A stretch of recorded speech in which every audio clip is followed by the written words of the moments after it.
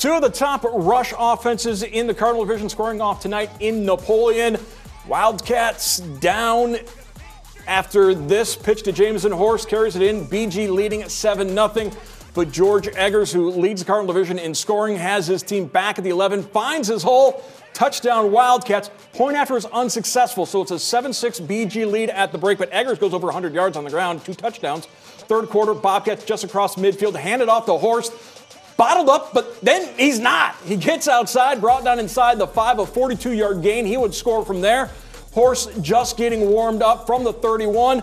Breaks through, and no one is catching him. His third touchdown puts this one away. 24-14, your final. Bobcats pick up the hard-earned road win. Jason Griffin with one of the road graders who set the tone in the trenches. It just came down to who won it the most, and our connection up front, it's awesome how we communicate and just overall.